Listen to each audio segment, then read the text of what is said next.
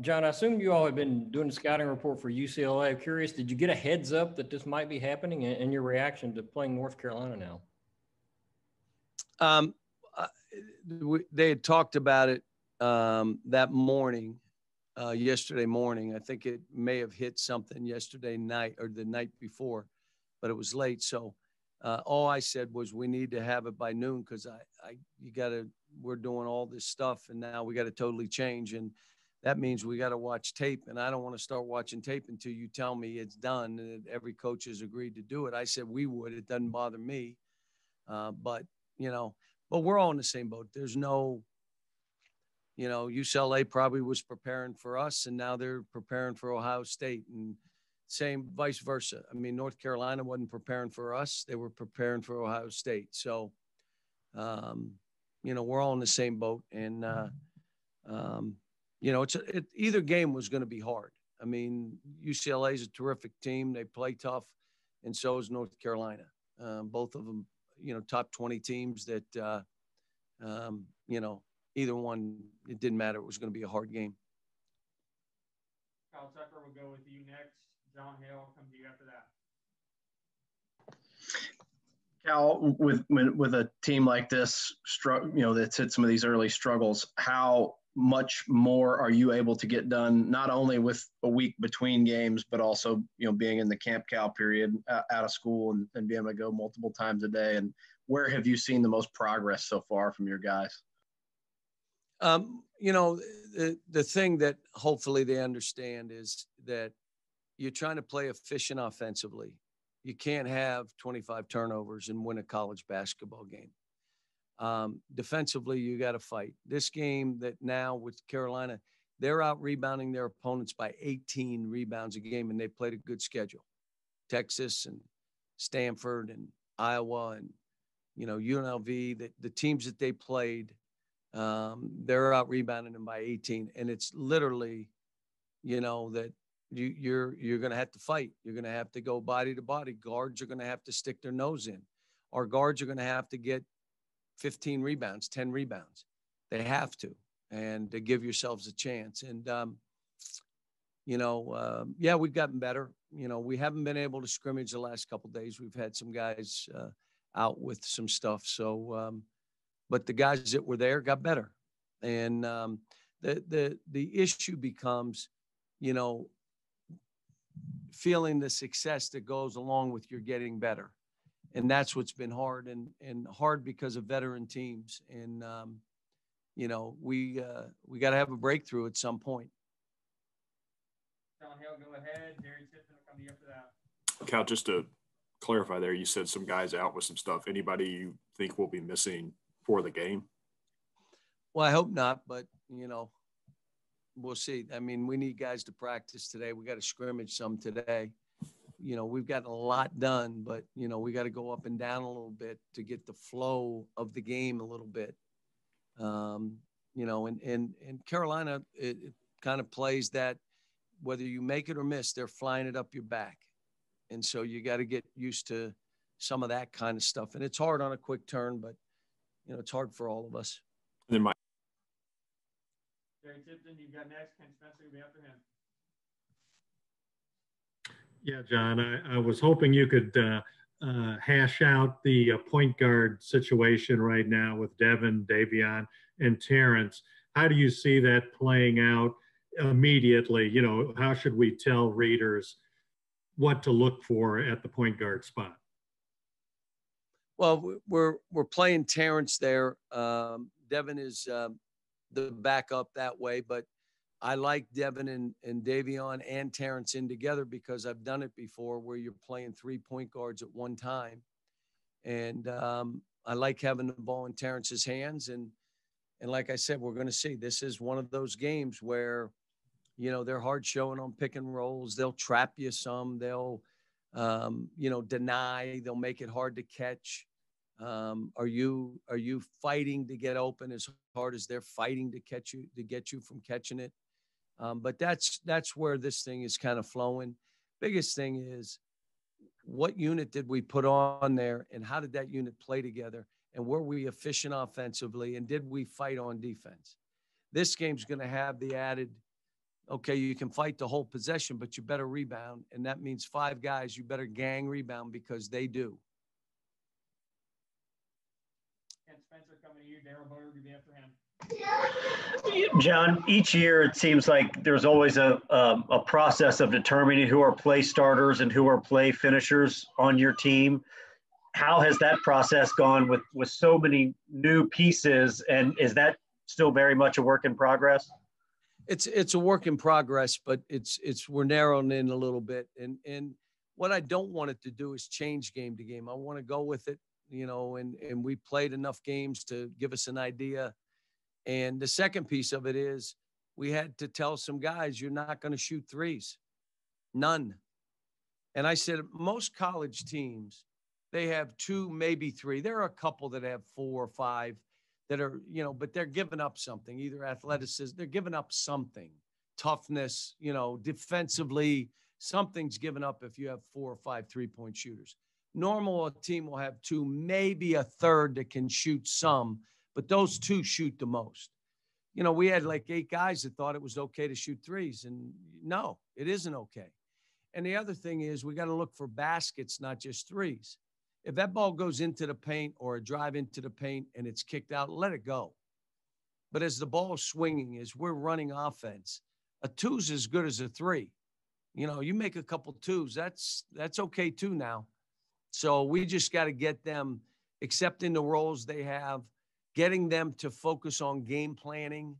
I mean, we're just sloppy, execution sloppy, game plan, you know. I told him today, my thing that I said to him, you don't think any less of yourself. You just think of yourself less. You still have confidence in how hard you've worked and all those things. You're just not in the game just thinking of yourself. You should be thinking of the team and your teammates. Don't think any less of yourself. Just think less of yourself. You know, and I try to get them to, we got to think in a unison right now. And how do we get it? And again, let me go back, and we're all in the same boat here. But they would have been at my house 20 times already, in between practices, for dinners, some film. We're together. We've been there twice. We will have dinners together. We will have had functions on. They would be in each other's rooms. They would be playing videos. They would be in the locker room. None of that's happening. We have 10 new players that don't know each other. And it's hard when they're only together for 2.5 hours on the court. And so we're doing some things that, you know, hopefully we stay safe. But I'm trying to say we've got to get to know one another, trust one another as much off the court as on. And so, but it's, you know, like I said, you want to see where we are. You want to see that, did you learn from the Notre Dame second half of what you're capable of doing? And then don't think any less of yourself. Just think of yourself less. Think of the team more. Daryl Boyer will go to you. John Long after him. Hey, Cal, you talk a lot about playing with a sense of urgency. Where is the fine line between playing that way and not playing too fast, not trying to do too much when you're out there on the court? Well, again, efficiency, execution, having a flow to the game. We try to get it right away. We try to post it right away. We try to shoot it right away. It's not there. It goes to the other side. There's 20 seconds left on the clock. What's the flow of the game now? What are we doing? There's 7, 8 seconds left and you got the ball. What's the flow of the game say we do now? I mean, we're trying to teach all that and trust each other. Execution still not there. Not great screening, not great spacing. Opportunities to drive, all those things we've been working on. But I will say, and I say this to you, the 18 or 20 things we need to improve on, we can't try to work on 18, 20 things. Let's do these 4 or 5 things, and let's get better at these 4 or 5. John Long will go to you, then Adam Zagori after that. Hey, John, I, for one, was looking forward to seeing you guys play UCLA. I wanted to see how Johnny would respond. And, you know, you talk about guys like Johnny Juzang and Jamal Baker and Michael Mulder. I know you want to see those guys do real well afterwards. But in hindsight, looking back, is there anything that you think you could have done with them that would have made them a little bit more productive during the time they were here at Kentucky? Well, the guys they were playing behind, you know, it's like I could have said they're going to take 20 of your minutes. How would you feel about that? That's the hard thing about this. Emmanuel quickly said it last night the best. Emmanuel quickly stuck it out and said, what I learned there and where my confidence comes from is coach made us fight for everything. And either I took it or someone else took it. And that's what makes this what it is here. And, you know, I wish Johnny well. You know, we did everything that we could to help him play right away, knowing that we were going to play him. And now that we don't get to play him, I still hope he does well. Adam, we'll go with you, and then John and Jerry, I'll come back to you for 2 follow-ups, and that's probably all the time we got, guys. Yeah, hi, Coach. Good morning. You mentioned Emmanuel there. He and Julius and Kevin combined for 43 and 10 rebounds last night for the Knicks when they came back. You know, can they turn that team into a playoff team this year? And also, before a given draft, do you talk to all 30 NBA teams? Do they call you? Or how many teams do you speak with before a given draft to give input? More than half. You know, some of them may not be looking at our kids, but usually it's more than half. And, yeah, I hope, you know, I don't want to put that on their team or their staff, Tibbs, but I like what they're doing. I like what it looks like. You know, I like their competitive spirit. You know, and they're all, it seems like, again, they've all bought into what's going on and how they're trying to play in New York. So I'm happy for them. Happy for all 3 of those guys. And you brought up Michael Mulder. Happy for Michael Mulder. It's a great story. The hardest thing in college basketball is being a junior college player and then going to a high major school, because normally it takes you time to get adjustments. But here's again, Michael Mulder toughed it out, fought like heck. Wish he would have done more. I wanted him to do more here. He wanted to do, but he had a good career here.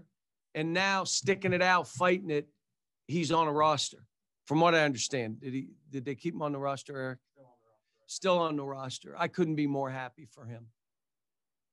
All right, John, we'll come back to you, and then Jerry, and then we'll get Devin in there. Cal, when you all took the bus to Atlanta, was that a decision based on the travel budget cuts in the department, or was that trying to reduce COVID? And what effect does that have on the team? It was 2 things. First of all, I thought, you know, at that time when we made the decision, I thought it would be safer for COVID. No, it wasn't anybody saying, hey, we're doing this.